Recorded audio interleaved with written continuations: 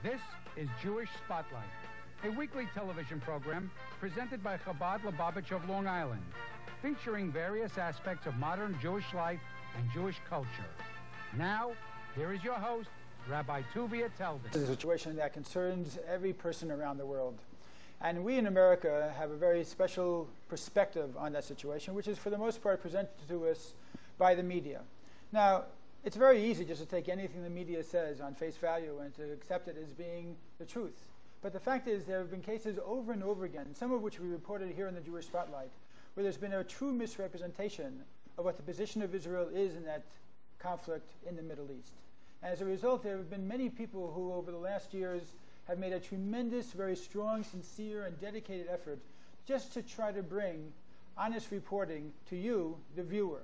So while you're sitting and watching television and innocently reading a newspaper and thinking you're getting all the facts, there's such a thing as becoming an educated consumer, of learning how to have a critical eye in terms of reading newspapers and understanding where perhaps the reporter is coming from, and in some cases actually where the newspaper editorial staff is coming from. And this is a very important point as far as how do we understand what exactly is going on in the Middle East. Now, just to go into this topic, because it's such a very important topic and so important to us as democratic citizens in our free country to truly understand the reality of what's happening in the Middle East. I've asked somebody to come who's a very interesting young individual, a Jewish activist, 25 years old, who's dedicated his time and his energy to being able to spread some of the very important knowledge that we just talked about. It's my pleasure to have on the show Mr. Scott Matthias, who is the Director of Programming for an organization called HonestReporting.com. Scott, it's a pleasure to have you here. Thank you very much. So tell me, first of all, how did you become such an activist in this particular issue? What is it that drives you and gives you such a passion to be able to go out and really make this an issue that you want to dedicate so much time and effort to? Well, the way I see it, I feel that Israel's really facing two battles today. The one is the war on terror, which obviously we're all familiar with, right. The military struggle, the IDF. The second battle is really the war for public opinion, the battle in the media. Which way is the press going to portray the Arab-Israeli conflict? How is the public then, in turn, going to receive that? And this really, in the end, will affect policy, as you can see, in negotiations between different countries in America and Israel and the Palestinian Authority. Public opinion weighs a very big, it's very important, I would say, in the policy that is made. Right. So in my decision, how I could really make a difference, I felt that with the blatant media bias against Israel, if I could do something and actually make a difference, then we would really be doing giving a major contribution to helping Israel and the Jewish people and ultimately the whole world to fight against terror.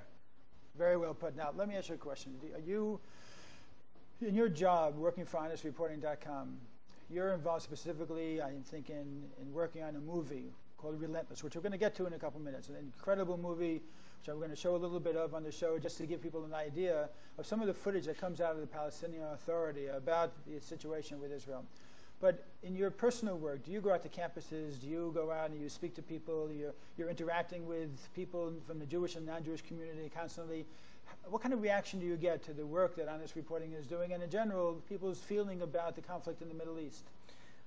We've gotten an extremely favorable response, both to Relentless, the struggle for peace in Israel, which is Honest Reporting's new documentary, and the work that Honest Reporting does.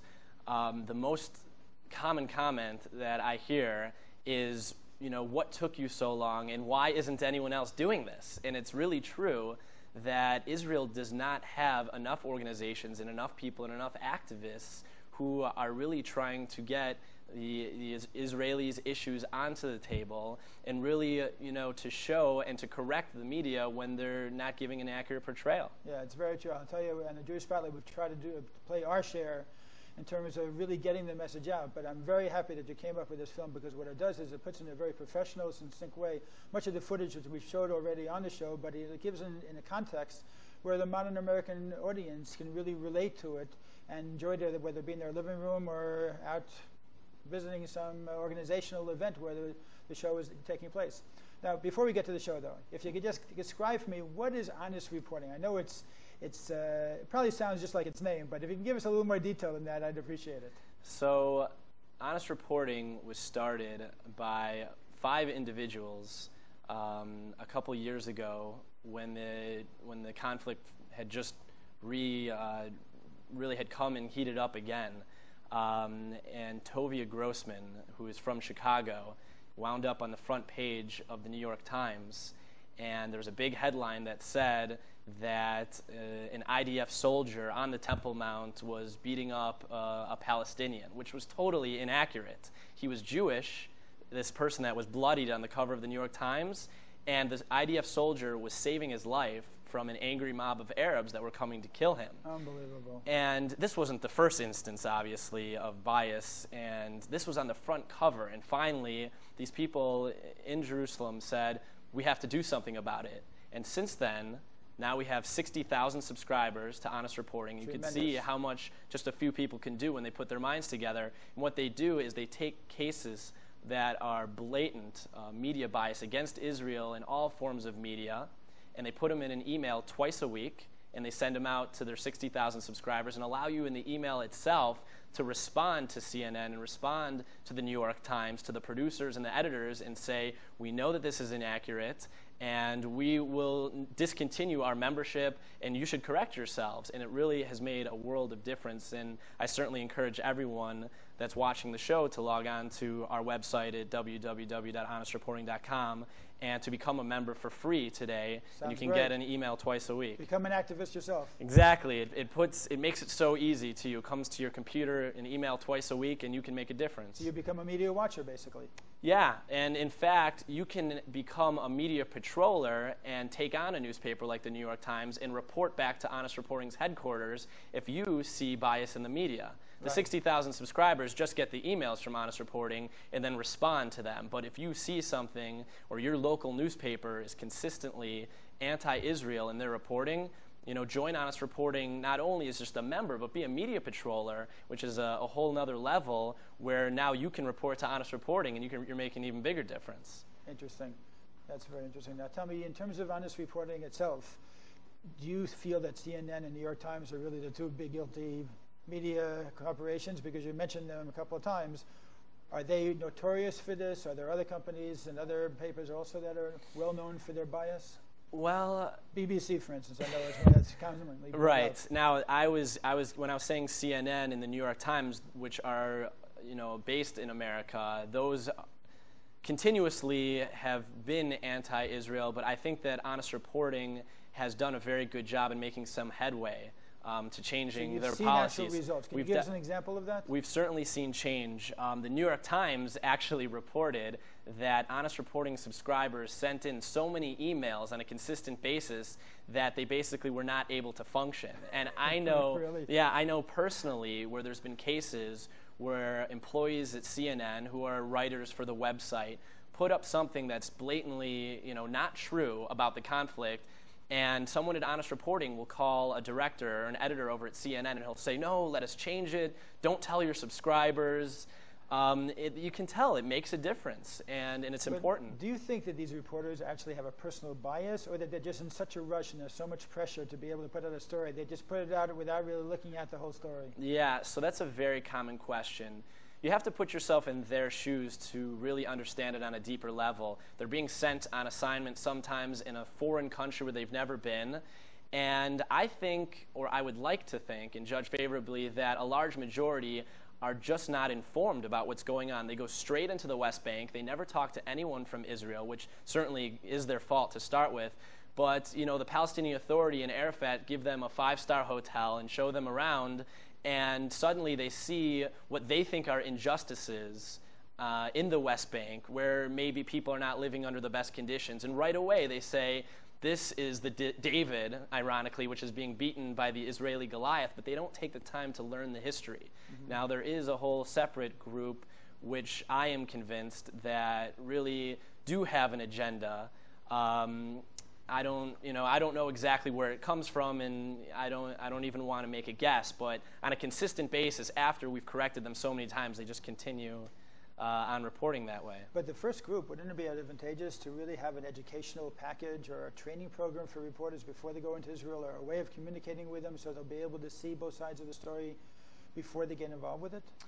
I think certainly it would be very advantageous for whatever media group is doing that. Now, certainly there are groups out there such as Honest Reporting and Camera that are trying to educate them and do send, for example, we sent the film to many reporters and to many agencies, and it has an effect, but there's just kind of a feeling in the newsroom, for example, at CNN or some of the other places where sometimes you feel that the reporting is going one way and it naturally is going to affect you. Now, we don't want to necessarily beat up on the New York Times and CNN. There's many other places and other TV stations and other newspapers which are not reporting accurately as well. You mentioned the BBC. The BBC is probably worse than all of them combined. And certainly the news media in Europe is atrocious. It's much, much worse than a lot of what we see here in the States. Do you have subscribers in Europe? Yeah, we actually have the website in Italian. We actually have the website in Spanish and French. And so we have people that are pouring in their commentary on the bias that's going out there. Interesting. And Relentless, people in Europe have been, the phones are off the hook because they really, really need it out there. The anti-Semitism is worse, the reporting is worse, and they see this as their tool to fight back and say, well, what about this? Okay, so let's get to Relentless. What exactly is it? Because I know you've been so dedicated in getting this out to the public. I want to hear about what the film is, and then soon we're going to show a little bit of the trail about it. Right. So Rafal Shor, who's a senior member at Honest Reporting, took it upon himself to make a PowerPoint presentation called Middle East Unplugged, which he then turned into the film Relentless with the help of Brian Spector and Wayne Copping, who were the producers. And instead of being reactive, which is what Honest Reporting was founded to do, to respond to anti-Israel bias, now we're being proactive to show and put the issues on the table, which the Palestinians are so good at time and time again, to say it's about the occupation and it's about the cycle of violence. And what about terror? And what about incitement? We never see that in the newspapers. So Relentless does just that through the prism of Oslo. It shows the commitments the Palestinians made and the commitments that the Israelis made. And it's very clear that the Palestinians didn't follow through on any of their commitments, and the Israelis followed through on all of theirs. So looking to the future, we have to say, how serious are the Palestinians about peace before Israel starts making concessions? So Relentless is not necessarily talking about Honest Reporting. It has nothing to do with the media coverage. It just basically analyzes the Middle East conflict, takes it step by step, chronologically through the history of the peace process, and then shows why it's in the position and in the situation that it is. Right. It shows rare footage of Arafat speaking in English about detesting suicide bombing. So before you get started, let's go over to that. If we could just switch over to that. We have about a minute and a half of film we want to show you, which some of which, in fact, as I mentioned, we have shown here on the Jewish Spotlight, but I'd like to show a little bit of Relentless so you can get an idea of what it's all about.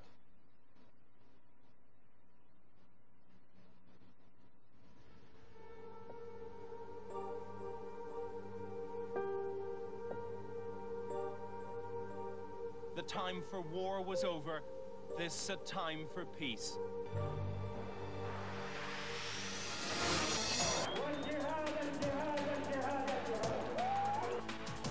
Young, edgy Israeli conscripts under orders to impose law and order.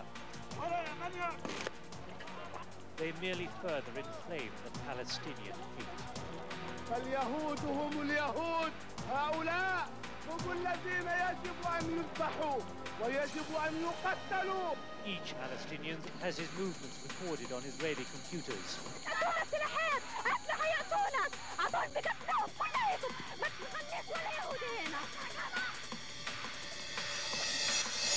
We'll try our best to reach peace.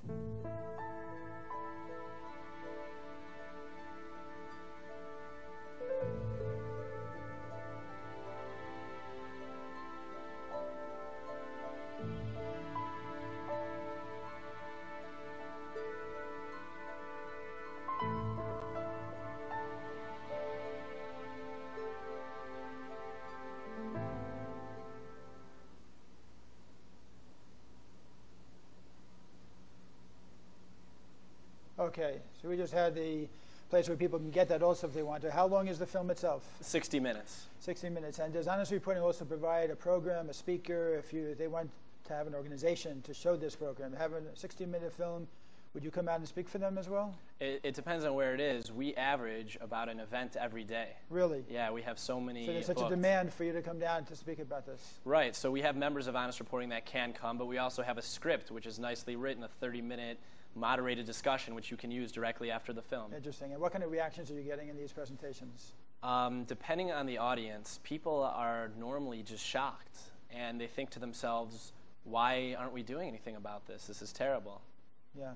The fact is, as we spoke a little bit about before the show, and as we've spoken about many times before, and this is a cultural problem. This is something that until that the culture of violence, the culture of terror and of suicide bombing is taken and uprooted and totally destroyed within the Palestinian society, is there hope?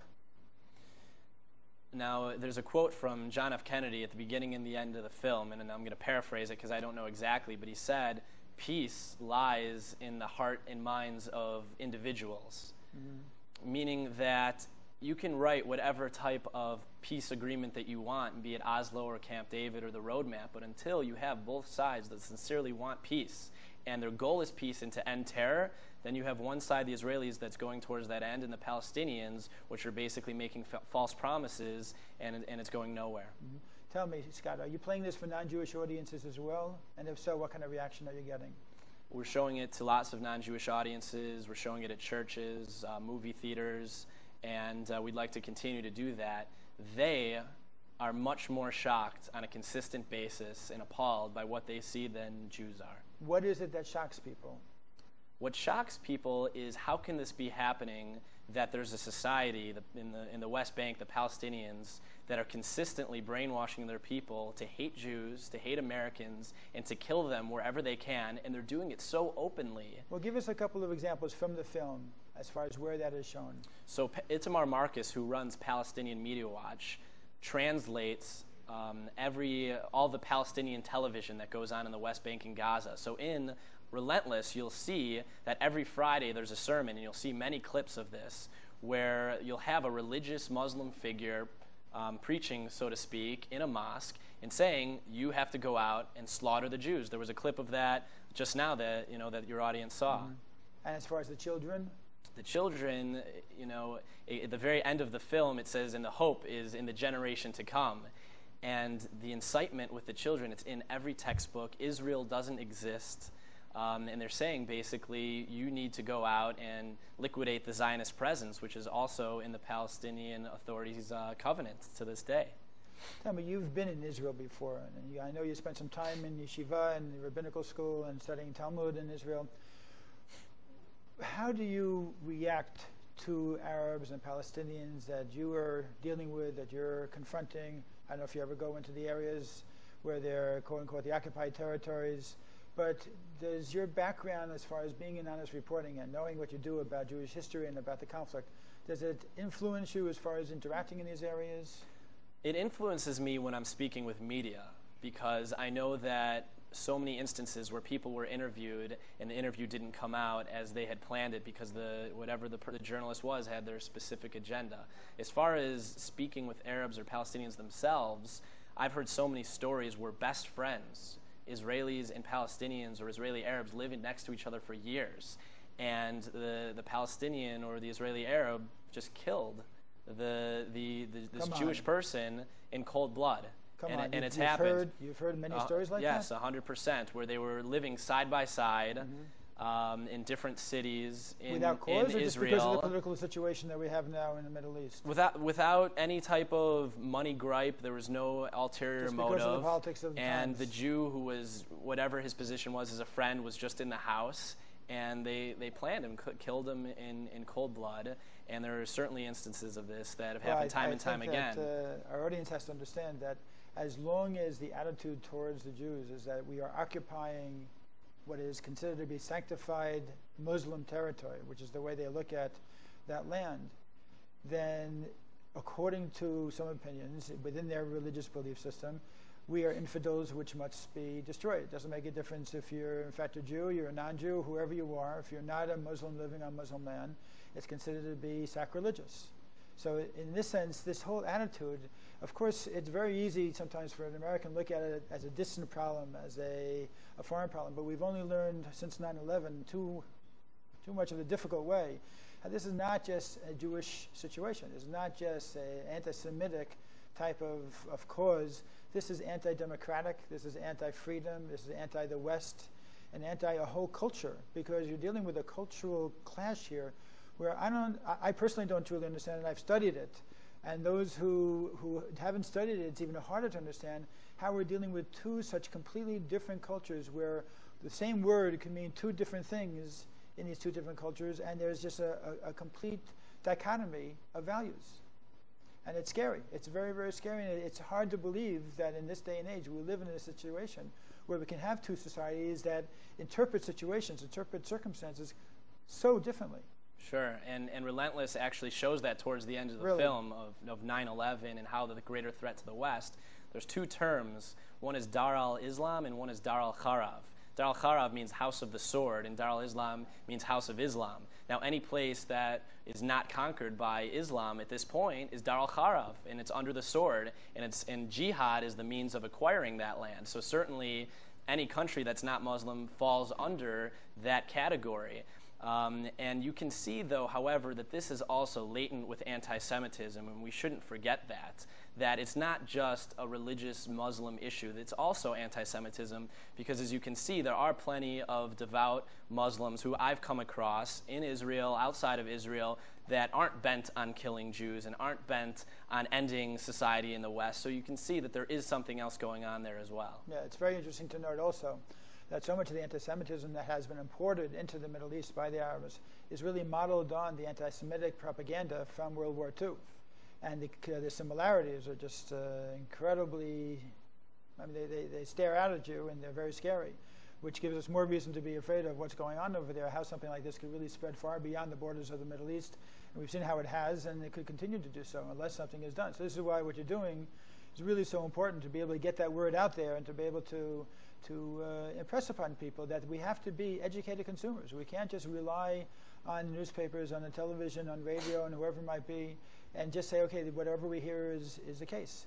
As our friend Saisim says, an educated consumer is what we have to be. Yes. And especially in something like this, which is so important to having a world view, it's crucial. And our goal really in making Relentless was to provide an education to show what was Oslo, what was Camp David, and how can we understand the situation today from a more informed perspective, but it's also to really create activists. Take this film, show it to 10 friends and family, purchase it. You know, it's not expensive. Organize an event at your local organization, Jewish or non-Jewish. Right. And you've just affected so many hundreds of people, and we've created probably the best activist tool out there for Israel, which just by sticking it in the VCR or your DVD player, 60 minutes later, you've affected people so easily, and you don't have to know so much. Right. Now, Scott, let me ask you a question. You're a young fellow. You could go into campus probably a little bit easier than I could.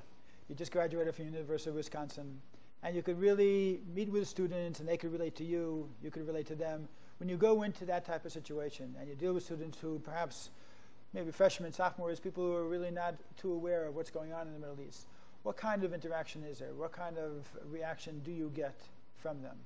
So the number one thing that we are up against, it's really twofold, but I would say ignorance and apathy. People are just very uninformed because there's so much information out there, and they're just being fed from these giant media machines what to think. And very quickly, if you can give a half an hour, a 60-minute class on what's actually going on, you change their opinions, and they're much more well-informed, and now they're willing to act. And so in the very beginning, they say, it's too confusing, there's nothing I can do, and the Palestinians are oppressed. And then you show them what actually happened. The Israelis didn't steal any land. These occupied territories don't exist. There's no cycle of violence. And really, even the term Palestinian is a misnomer. That's true, 100%. And really, Israel, since day one, has offered peace to the Arabs. And for the last number of years and decades and hundreds of years, we haven't been offered peace in return. And when you present those facts through Relentless or going on campus, the students really do change their opinions and want to go out and make a difference. On the campuses that you've been to visit, have you noticed that there is a very strong liberal, left, pro-Palestinian move that makes it very difficult for Jewish students to stand up for what they believe in? On almost every campus, there is that contingent, and it varies based on campus how many are pro-Israel and how many are pro-Palestinian. But the ones in between will never take the side that they're supposed to, and they will never come out and fight for Israel, even though they may be Jewish, because they'll be embarrassed or they don't think they have the facts or they're afraid. But once you give them the information they need, now they feel confident enough to go out and say, you know what, I always loved Israel, and I knew that they were on the side of the right, but now I know why. And so you're empowering them. Yeah, definitely, because they feel much more of a sense of self-confidence, and they can go out there and argue with the facts are prepared, especially with some of the professors pushing the Palestinian position. It makes it even more difficult as far as that's concerned. Very good. So I hope that some people will, in fact, call you and will invite you to come down and get you to sell more of the Relentless films. If anybody's interested, they can, of course, get in touch with you. And your personal email, Scott? Is Scott, S-C-O-T-T, @honestreporting.com. And you can call as well at 212-921-9090 to organize an event or to purchase the film, and I'll be happy to speak with each and every one of you. Okay, can you give us that phone number just one more time? 212-921-9090, and my email is Scott, S-C-O-T-T, @honestreporting.com. Okay, and from what I recall, you're extension 17. I am extension 17, very good. All right, well, Scott, it's been a pleasure, and I want to thank you very much for being with us, and it's really wonderful to have a young Jewish activist on board, and it's a pleasure and an honor to see that you're getting out there and getting the message across. Meantime, I think it should be an inspiration to each and every single one of us to get this film, to learn more about the facts of what's going on in this conflict, to find out what's happening as far as the history behind this conflict, because there's so much history, and it's a very sad history. There's no secret about that.